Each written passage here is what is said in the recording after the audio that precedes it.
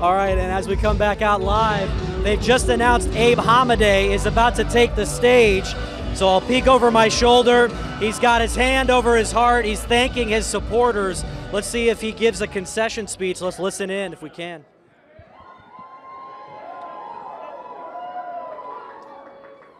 Thank you. I'm so honored to be your Republican nominee. And in just a few more days, I will be honored to be your Attorney General.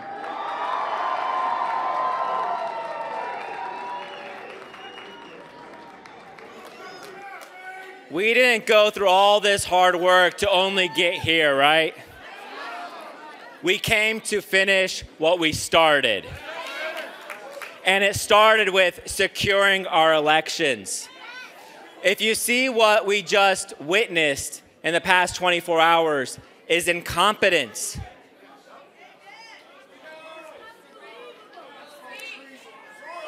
And you know what? For so long I keep hearing, what is the biggest threat to democracy? They keep saying it's us.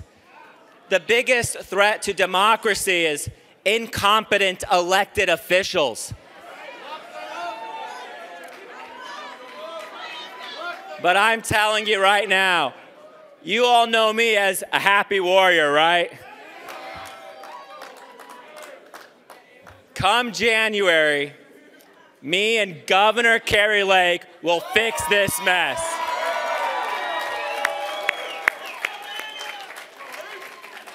There are still so many ballots left to be counted. It's unfortunate that we don't have the results right now. Look at every other state. You have Florida, which has 5 times our population. They have their results tonight. Every other state. How have we tolerated this right here in Arizona?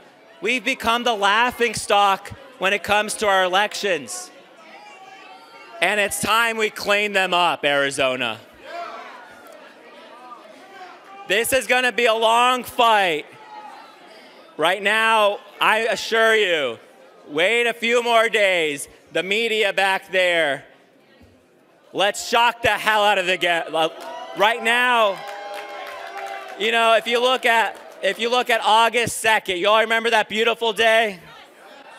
I'm telling you right now, it's unfortunate that we couldn't have that ability to declare a winner. And it didn't rob me of our victory. It robbed we the people. And that's something that they have to understand. That all we're asking for is free, fair, and transparent and competent elections.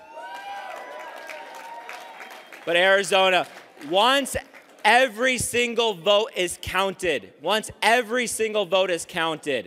I assure you, we will be victorious.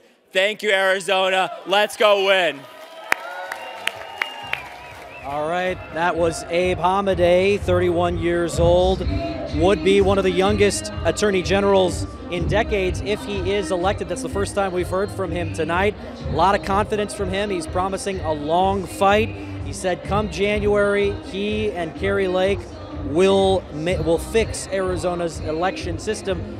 It's important to point out that the length of time it takes to count ballots is not a new feature of Arizona's election system. It's been this way for quite some time. It's partly because of the popularity of mail-in ballots, and in particular, it's partly because of the signature verification system that Republicans are supportive of. It takes a while to verify signatures, and that is an election security feature that Republicans have historically backed. Eliminating that might speed things up.